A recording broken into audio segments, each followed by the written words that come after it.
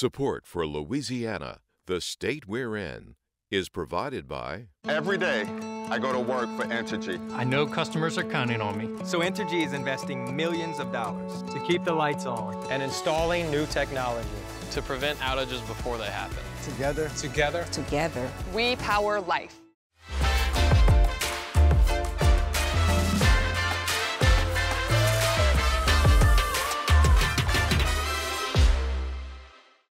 Additional support provided by the Fred B. and Ruth B. Ziegler Foundation and the Ziegler Art Museum located in Jennings City Hall. The museum focuses on emerging Louisiana artists and is an historical and cultural center for Southwest Louisiana. And the Foundation for Excellence in Louisiana Public Broadcasting, with support from viewers like you.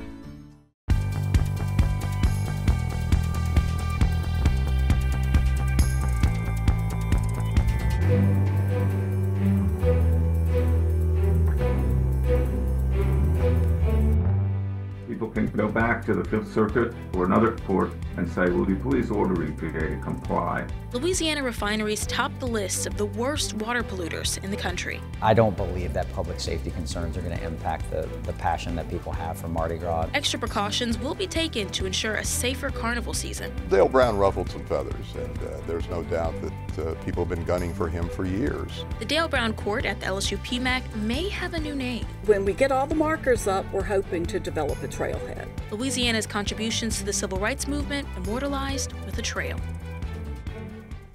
A bill to alleviate the skyrocketing cost of homeowners insurance in Louisiana is advancing to the final stages. All week, a special session of the legislature has met. Yeah, they sure have. Insurance Commissioner Jim Donnellan has been leading this effort, and lawmakers pitched a bill for a $45 million relief fund as an incentive for insurance companies.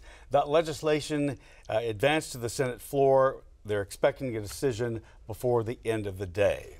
And lawmakers are calling it a Band-Aid solution. Yeah. It's already passed the House 90-8. That's right. And now other news making headlines around our state. Lafayette is putting an end to late-night Mardi Gras festivities. A city ordinance was just passed requiring bars to close at midnight on Fat Tuesday. The new rule was a collaborative effort between the Guillory administration and the Lafayette Police Department. Both say it's a step forward for public safety and may give taxpayers a break. The police department says more officers are on duty working overtime during Mardi Gras. Closing bars may reduce the money spent. Another Louisiana legend has earned their place in the College Baseball Hall of Fame. Coach Roger Cador was inducted after years of coaching the Southern Jaguars from 1984 to 2017. February 3rd is now dubbed Coach Roger Cador Day in the capital city. New talent will lead the Louisiana Philharmonic Orchestra. After 17 years, Carlos Miguel Prieto is stepping down.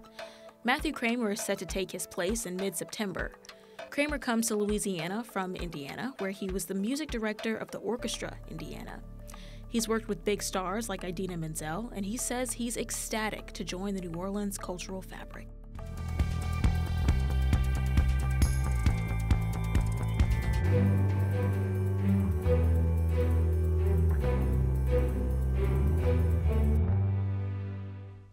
Potential poisoning of the ecosystem for decades.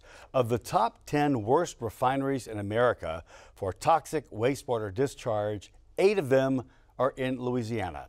The Environmental Integrity Project did the study and they released the findings. Marathon Petroleum in Garyville ranks 4th and Phillips 66 in Lake Charles 7th for the release of nickel. ExxonMobil in Baton Rouge ranks 10th. I talked with the EIP Executive Director, Eric Schaefer. What are the top reasons that you're having these findings which are not acceptable? That's an excellent question. That was the question. That was the second question really we wanted to answer. The first was what's in this stew of wastewater, and the second was how are they regulated or limited, if at all? And we found most of them aren't. EPA wrote some industry-wide standards, as the Clean Water Act requires they do, that applied to refineries way back in the early 1980s. You have to think back to Ronald Reagan's first term. And the standards were set based on what was considered to be the best wastewater treatment methods available at that time. But even then, they only applied to a handful of pollutants.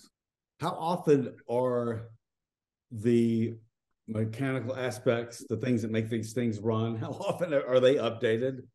Once every 5 years, you are required as EPA to look at whether wastewater treatment methods have moved forward and to tighten the limits if they have. And we're now 40 years past these standards, and EPA hasn't done that once. And this isn't the only industry where that's a problem.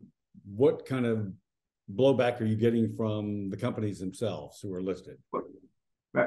We're hearing, so far anyway, from Exxon in Illinois, we're in compliance with the law.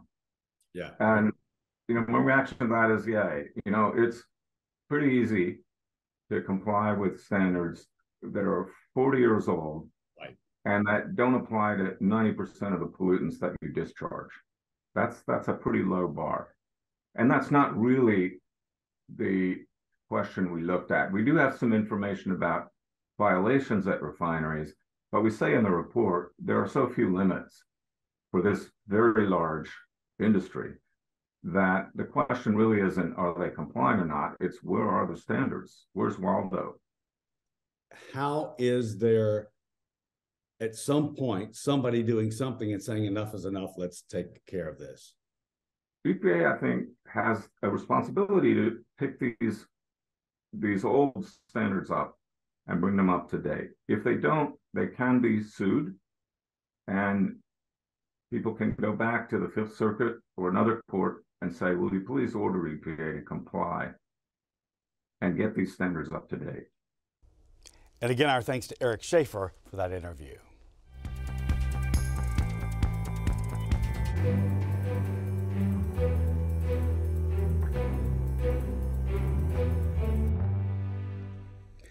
Rename Dale Brown Court. A statement I received from Governor John Bel Edwards indicates that's the plan. What are we talking about here? To discuss it, I bring in Jim Inkster, who is the president of Louisiana Network, and also Trent Andrews, who is the head of Acadian House Publishing, and so much more. Let me just first ask you, the court was named in an official ceremony in the Kentucky game last year. Why a renaming, Jim? Well, this goes back to the old axiom that the passions are so high in academia because the stakes are so low, and on the surface it's a trivial matter, but for Coach Brown and for those who have followed him, it's a big matter. He has not been honored in 26 years after being the greatest basketball coach and perhaps the most revered coach all time at LSU. The godfather of LSU basketball. No doubt about it. When he arrived, there was one black player in the history of the school. 5 years later, an all-black starting lineup. He went to 2 Final Fours, won 4 SEC titles in the conference during the regular season. And so many records to mention also. Second winningest coach in SEC history after Adolph Rupp. That is right, and he beat Kentucky 18 times. Right. Sue Gunter was a great lady and a good coach, but in 22 years never won an SEC regular season title and never coached in a Final Four. And she has already been honored with a bust at the Assembly Center, and some are asking why, and some have surmised that maybe this is an effort to give LSU the look of being progressive in a time in which it's about to go to court, being charged with harassment and mistreatment of women who worked at the university and were students there. And by the way, you both have already written articles about this. You have an upcoming book that will come out against Dale Brown, about his legacy. So your thoughts on this? The movement that is afoot to change the name of Dale Brown Court to maybe Brown Gunter Court is motivated, as far as I can tell as a reporter and as a writer, by President Tate's program for inclusion, diversity, and civil rights.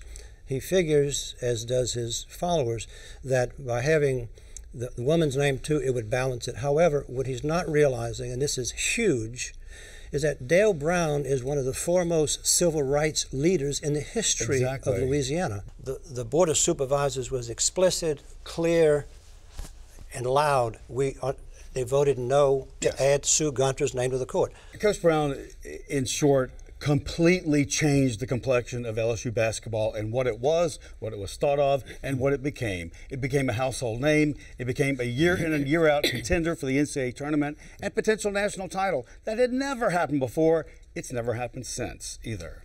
And the question is, why has it taken 26 years to honor him? Right. And when he finally does get honored, 12 board members who voted to name it the Dale Brown Court, most of them will have to switch their votes and will look rather foolish by doing so in order to name it the Gunter Brown Court or the Brown Gunter Court. Have you ever seen a court that was named unnamed unless something horrific happened with that person whose name was on the court? No, this is not a matter of scandal. It's a matter of convenience. And Dale Brown was basically asked to come to a restaurant here in Baton Rouge on his 87th birthday to meet with President Tate. And President Tate informed him that he had basically changed his mind, that he thought Sue Gunter's name should be on the court with his. And Coach Brown, of course, didn't react well. And now we're headed for a February 10th meeting unless something changes. Of the Board of Supervisors. In which this will come up for a vote. Next week. So let's talk about what's all else is going on behind this. Where's the governor? Why has he fit into this? One of his mentors, if you will, was a great man, Buddy Leach, a former congressman who's the father of Mary Warner. So he has great reverence for the Leach family, and they have been extremely benevolent toward LSU through the years, and they have been honored, as they should be. And help with their money for the governor to be elected. And Mary Warner is a worthy adversary because she has, through her tenacity and resilience, she has gotten this before the board again, and unless something changes, she may win this battle. But this is at the expense of Dale Brown, and he's the last person who should be a sacrificial lamb. And he will not play part in any of this, by the way. There have been monies even proposed to pay for this, and even that has been said it's not quite enough. I have a brief story to tell you also about our family.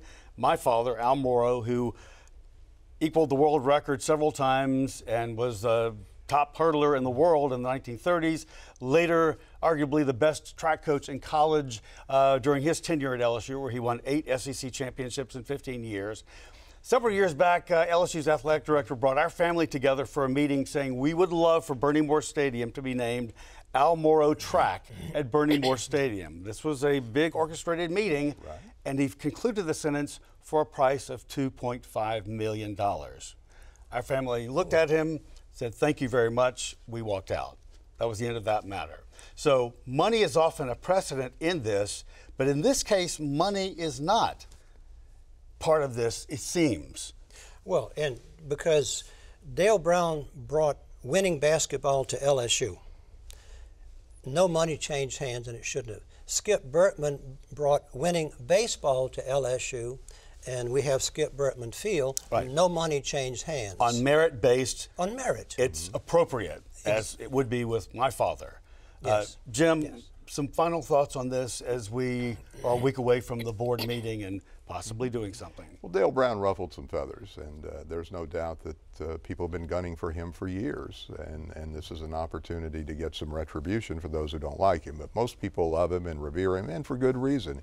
He had 160 players, 114 have graduated, and many of them from some of the most impoverished areas of this country. Many from across the world came to play for Dale Brown, and he led the basketball program to heights it's never seen before or since. He had 255 sellouts in his 25 years. Sue Gunter had 1 in her 22 years. So there is no comparison as far as their coaching abilities. And you and I were at LSU in the late 70s and early 80s. We saw it in the heyday, and there was nothing like it.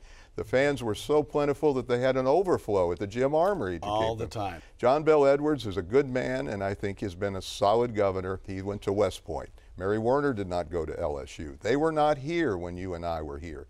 They don't have the appreciation, in my view, of others who were there and saw it and felt it and know what a contribution, not only from a wins and losses perspective Dale Brown had, but also from a social perspective. We will see. Thank you so much for talking about this. Thank you. Pleasure. Thank you.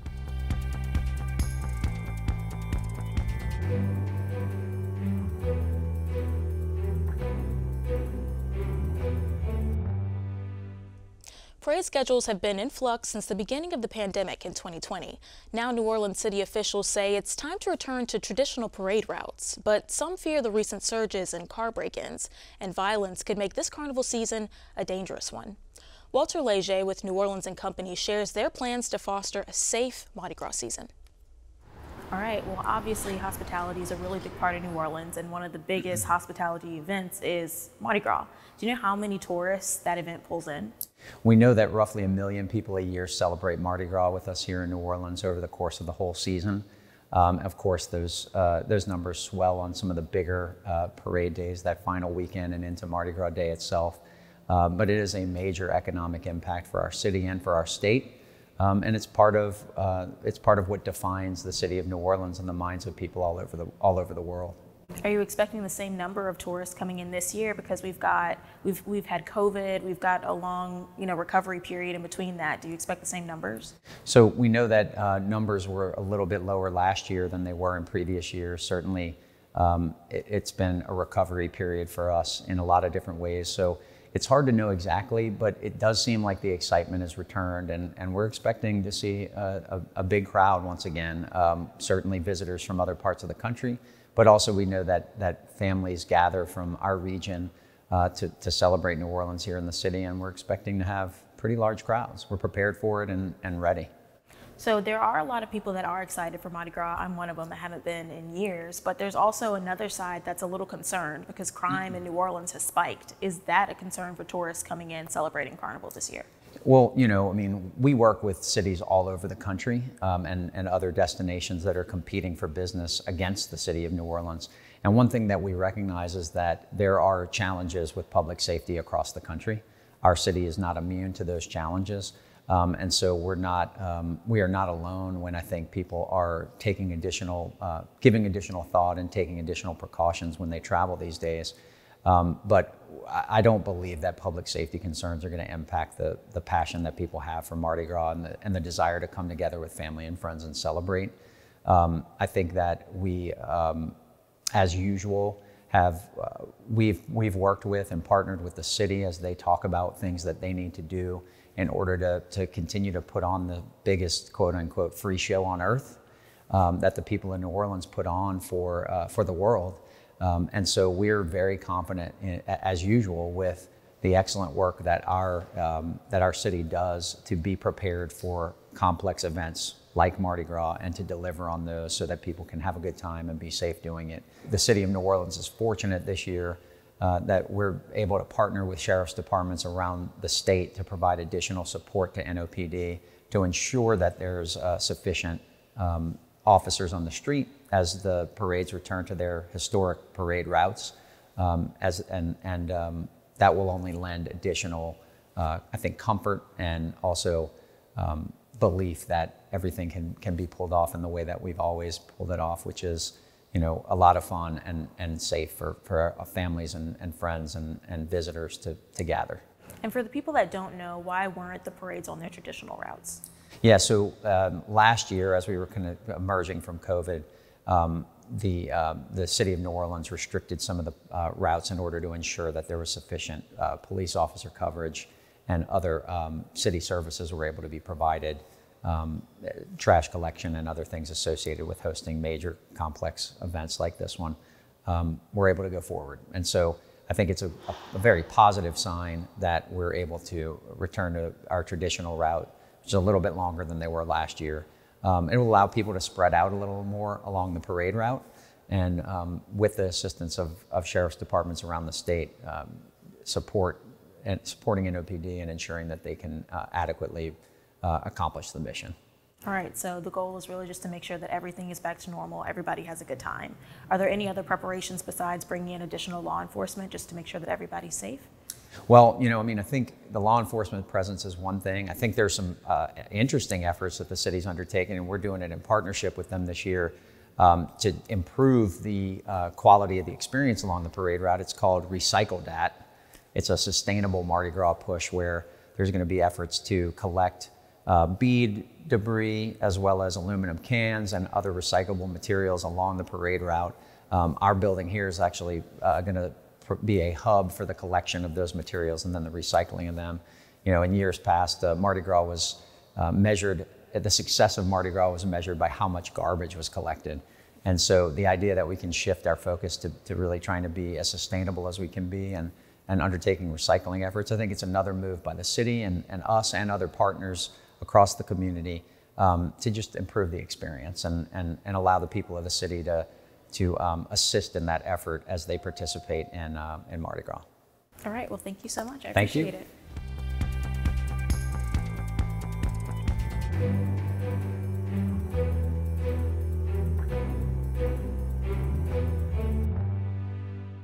Louisiana has had many contributions to the civil rights movement, and now markers across the state teach visitors about the brave men and women who sacrificed their safety to secure a better future. The Office of Tourism Civil Rights Trail is expanding, and here to talk about that with me is Sharon Calcote with Louisiana Byways. Thank you so much for joining us. Well, thank you so much for inviting me. Of course. So let's talk about the Civil Rights Trail and how this got started. You've been with it since its infancy. How did it get going? The Lieutenant Governor attended a meeting in Phoenix, and Alabama was talking about their Civil Rights Trail, and Mississippi was talking about their Civil Rights Trail. And he asked the Assistant Secretary of Tourism, does Louisiana have one?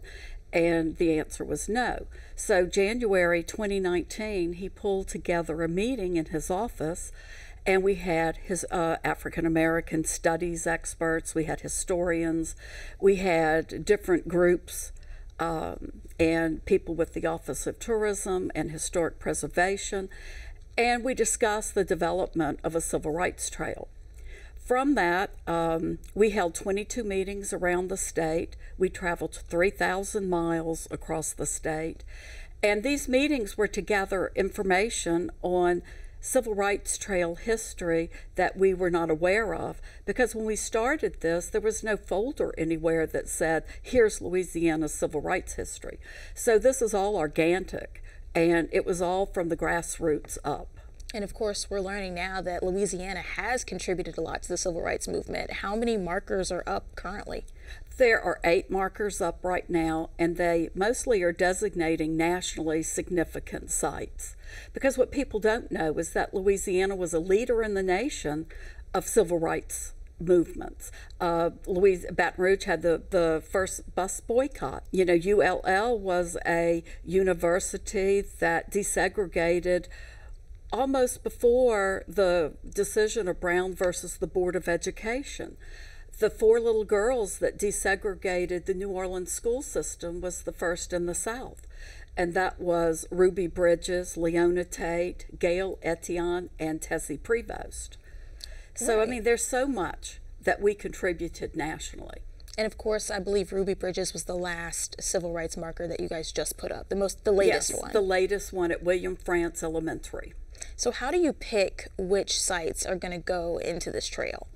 Okay, all sites are nominated from the public. And on the Louisiana Civil Rights Trail, www.louisianacivilrightstrail.com, there is a button that you can push and the nomination form comes up. And you can fill out that information and then it comes directly to me when you press submit. But to figure out what sites as far as markers and those types of things, we have a panel of African-American historians and scholars that are helping us make those decisions. So currently there are 8 of these markers up. Is there a goal, a specific number you guys are trying to reach? For this first round, and I say first round because as more information becomes available, this is a dynamic trail, so it's going to continue to grow. We have 15 planned. 15 planned. And across the state. Whenever you say you want this to continue to grow, are there any other directions that this Civil Rights Trail could go in? Is there anything unique that we can expect? Well, we're going to keep adding to the website. We've done the preliminary website. Now we need to start adding more stories. And we've thought about more Green Book locations. We've thought about more stories about experiences that people had to make it more interesting. And of course, all of this is just in the very beginning stages. Yes. And we know a lot about the Green Book here, so if that happens, I'd be very excited. Oh, that'd be great. But people can go to www.louisianacivilrightstrail.com. They can look at the website. One of the things that came out of our 22 meetings is the stories needed to be told in the voice of the people that experienced it. So I think you will find that on the trail. Ours is a little different from others. Right, and most of the information that you really want to find is on the website. It is. Right, because there's nothing like hearing those voices directly from the people that experienced it. We interviewed Leona Tate a year ago whenever McDonough 19 was added to the trail, because she was one of the little girls that desegregated it. And that's, you know, there's nothing like actually hearing it directly from her. Right, and when we put the trail together, we have archived videos, we have archived photographs, we have newspaper articles that when you click a site, you can scroll down and there will be icons, and people can learn more even about what they're reading on the trail.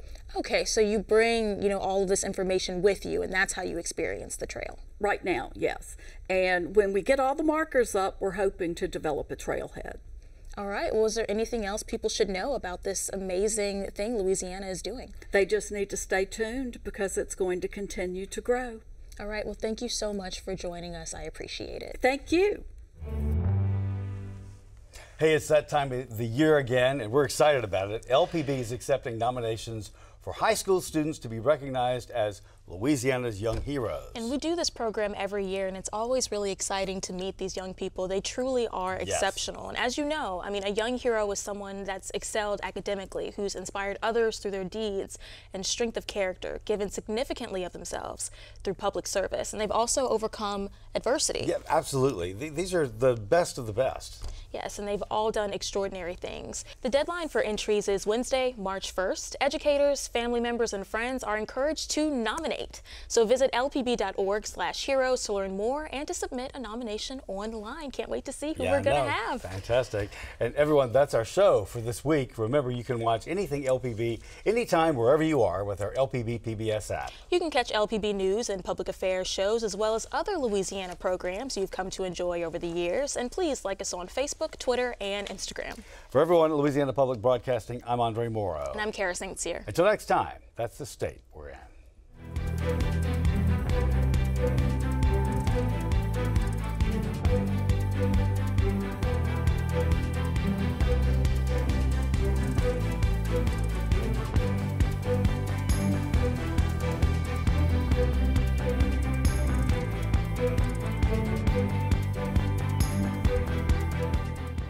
Every day, I go to work for Entergy. I know customers are counting on me. So Entergy is investing millions of dollars to keep the lights on and installing new technology to prevent outages before they happen. Together. Together. Together. We power life.